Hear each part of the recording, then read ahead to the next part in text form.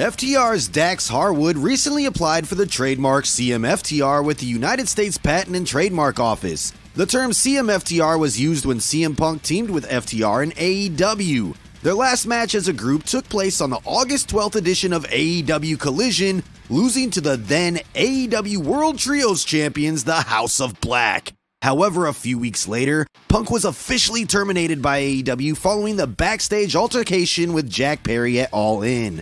The filing is interesting since FTR is signed to a new multi-year deal with AEW.